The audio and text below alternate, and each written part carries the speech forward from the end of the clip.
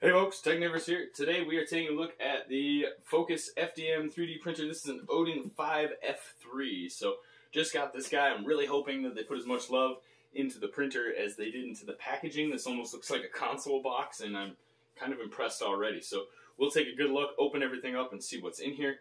And I think you're actually going to be pleasantly surprised with the contents of this box. So let's jump right into it right now. Hey folks, Technivorous here. If you haven't already, make sure you hit that subscribe button, but stick around because today we're going to be talking about some pretty interesting stuff I don't think you're going to want to miss.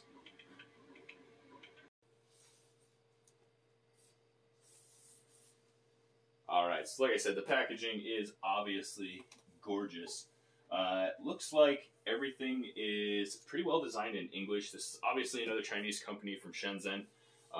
So a lot of these printers, people don't realize, come from the exact same city and province in China, regardless of the brand, and they use a lot of the same parts. This one has a couple of differences from some of the machines we've seen before, such as the smooth fronts on the rails here, but they still have the rail for the wheel system for the pulleys on the belt. So let's go ahead and open this guy up and see what comes in the actual box.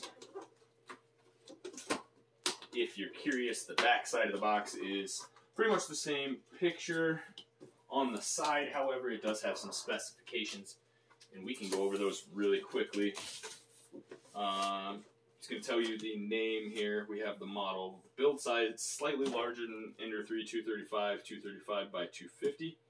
And it is obviously an FDM machine, 1.75mm filament. It will go... Working temperature says 5 to 38 degrees Celsius, so that's interesting. 41 to 100 degrees Fahrenheit. I think that means the temperature of the room that it's in, not the actual printing temperature, because it says working temperature. So let's go ahead and get this guy up. And I'm going to set the box down here out of your sight for just a second while I pull the styrofoam out.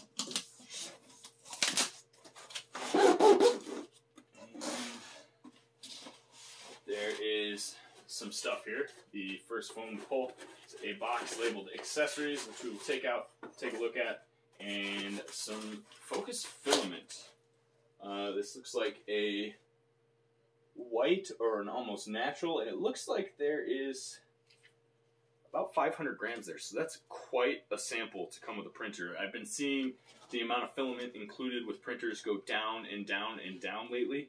It's nice to see somebody throwing in a fair amount to get a few models going if you're new to the whole situation. Well, let's check out this box full of accessories here. Looks like we have everything we're going to need. A power cord, a cable, our scraper, there's obviously some tools, standard socket, or the standard Allen wrench, and little crescent wrench set there. A little bit of hardware. A nice vial. Now that is a nozzle cleaning needle. That's a good way to store that. Normally they come with just a piece of styrofoam on the tip, and I've jabbed my fingers a few times. This is going to be the ribbon cabling. We're going to need that, obviously.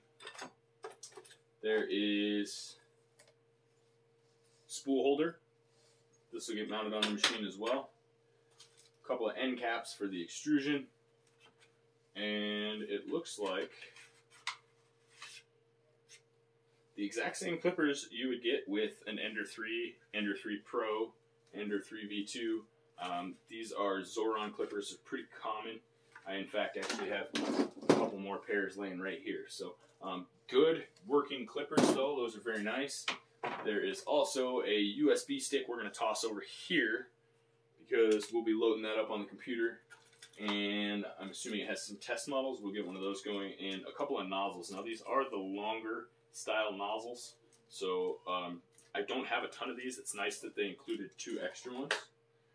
We're going to go ahead and put the wrenches, the scraper, the nozzle cleaner, even the power cable, USB cable back in there because we're not going to use any of that stuff. The end caps we'll pull out eventually.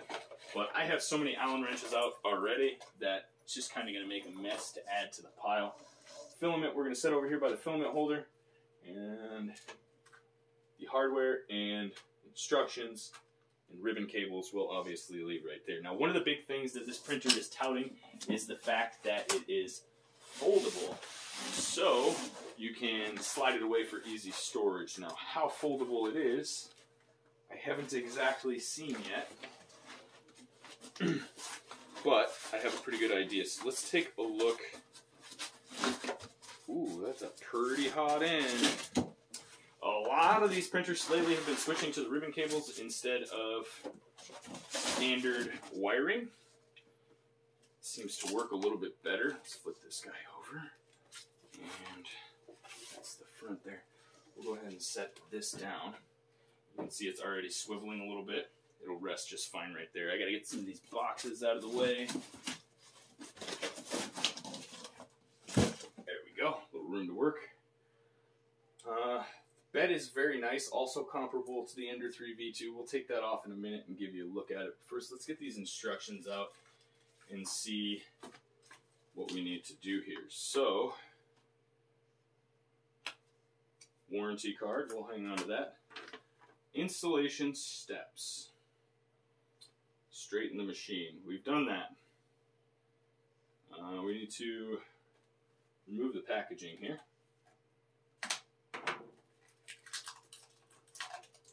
This is just plastic shrink wrap. Comes right off. I don't want to. Here, we got a straight blade here. We'll just zip through real quick. There we go. And we'll take that. Pull this right out. Hang it in the garbage can. Yeah, let's take this bed off completely. We'll put it back on before we start, obviously. Pull these clippies. Set those here. And here is our glass plate. As you can see, it is very, very similar to the Ender 3 in texture. It basically just doesn't have the Ender 3 logo. That's very nice. I think that's going to work really well. We'll set this over here for now. Alright, and our first step, it says, is to lift this 90 degrees. And then we will be inserting some screws. Let's see where they go back here. In fact, let's set this down. We'll take a look. Looks like there is a hole right there, right where we need it. Set that down for just a second.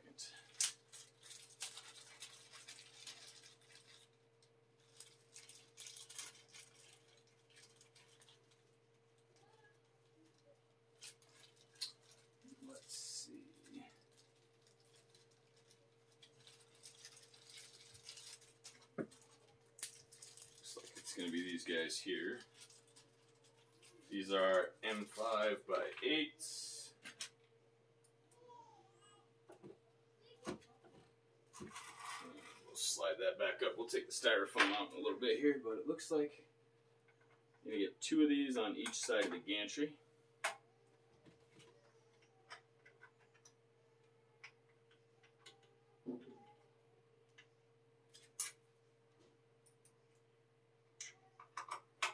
Just like so.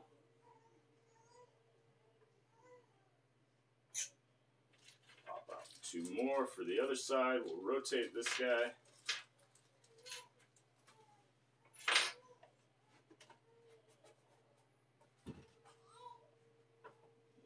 Move. Zip tie there. Hot end's not zip tied, but the ribbon cable is. So we'll remove that as well. Couple pieces of styrofoam to pull. Finish the assembly on this side with these 2 machine screws here.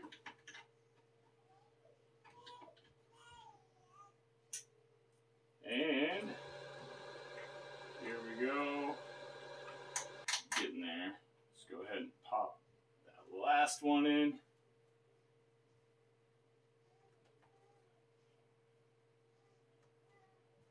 We're tight.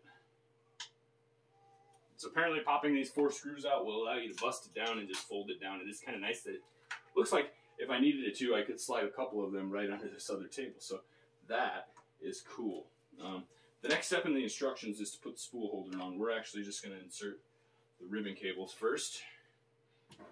It's looking at the moment like these are actually extra cables. We may need to dig one out of there and attach it by following the instructions here. I'll see in a minute. That just pops right in there.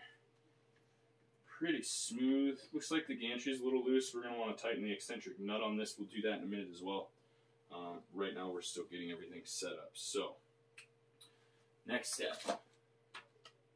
Spool holder. Alright. That's this guy here. Simple to work. Pops in. You just turn it. Locks in place. This is going to use T-slot locking nuts here.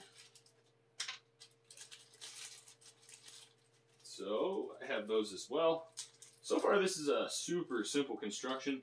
It's probably the fastest printer I've ever thrown together, honestly. Having it ready to go like that and just fold out is pretty spectacular.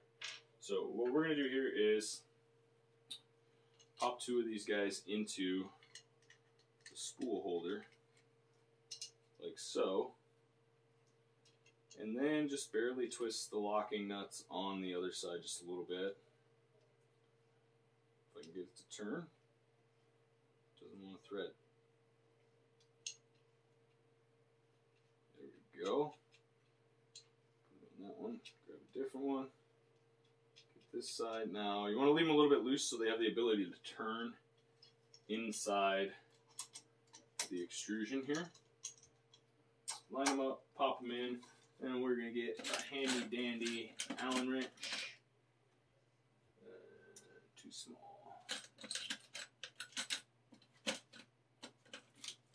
Let's try this one. There we go. And then you'll tighten it down, and in those last turns, it'll turn that T-knot into the groove there, or that T-nut, and make it lock, which is what holds it in place. A lot of these printers are assembled mostly with these locking nuts. So I'm actually really happy with the construction of this one. We're gonna, looks like belt tensioners here. I'm gonna put a little more tension on that.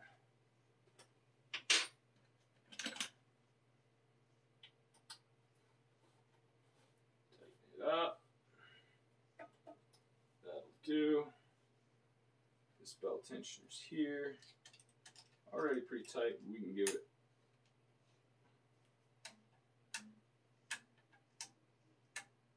that's good. We don't want to over tighten it. That'll cause ghosting and ringing and vibrational problems in your printer. So pretty good there.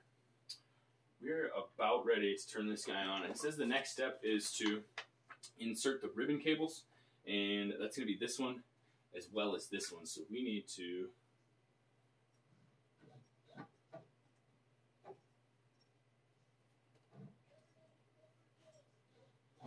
drop the gantry down and insert this ribbon cable as well.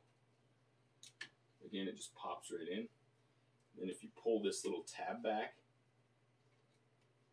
it goes in there. Push the tab down. That will lock it into place. Oh, I got this side a little loose here. Let's try that again.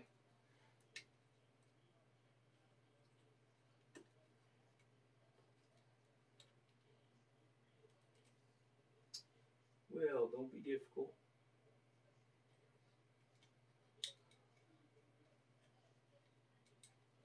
There we go.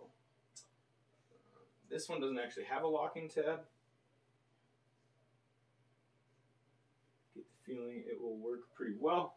I was just reading a little label on the top here. This thing is got some warning labels on it. Do not touch the heated bed. Keep hands free from moving parts. When loading consumables, you need to press them until they fully enter. So consumables is talking about the filament. We'll deal with that in just a minute as well. Let's check out. Next step is to insert the ribbon cable into the extruder.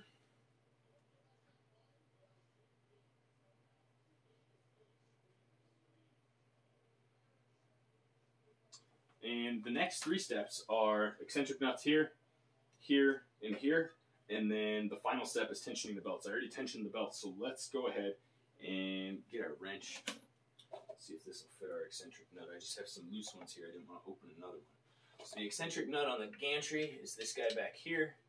Ooh, that does fit. Okay, so what you do is basically turn that guy until there is no wobble. Now, it's just an off-centered eye hole in this nut. That's pretty good. So there's just kind of a sweet spot in the rotation. It doesn't matter if you turn it left or right. Once it starts tightening, you're going to want to turn it slightly. There we go. Got rid of most of the wobble in that. This one seems good. It doesn't seem wobbly at all. But it is also riding on a lead screw over here. This is a dual Z, so there's 2 lead screws. And I'm not seeing any eccentric nuts on the gantry. There are, however, some on the bed. So the way to tell if you need to tighten the bed eccentric nut is to take it and wiggle it. Grab both the front corners and just wiggle it. This one does have a little bit of play. So let's pull it all the way forward. And there are 2 eccentric nuts. I know you can't see this up there, but there are 2 eccentric nuts on this side. So you're going to want to grab one and turn it a little bit. See if that made it better or worse. That's actually pretty stable. I think we'll just turn the other one slightly in the same direction. And we are pretty steady. So that's probably the quickest and easiest setup I've ever seen. We're going to go ahead and plug in our power cable and turn it on. Now the machine is booting. We do need to put the glass bed back on, and we'll have to follow the leveling process. But other than that, this machine was assembled in probably about 15 minutes. So very, very fast to get you up and running. It is ready to print. It just needs to be preheated and leveled. So we're going to go ahead and end this video here. If you'd like to see the test prints on this, go ahead and hit that subscribe button. Leave a like on this video, and let me know if you want to see more from the Fokoos Odin 5. This is a really, really cool printer. I'm looking forward to busting out my first prints on it because I have high hopes for the quality. And it looks like the firmware included with the LCD touchscreen is a little bit more robust than some of the other machines we've seen with the same design out of Shenzhen. So really, really happy so far. Can't make any judgment calls until we get those first test prints out. So if you want to know my opinion on this printer, stay tuned for the test print video as well as a video for the full review. That's going to be it for today, guys. Technivorous out. Stick around, guys. I got another YouTube recommended video for you right here. And if you haven't already, subscribe. Make sure that you smash that like button. We'll see you in the next one. Technivorous out.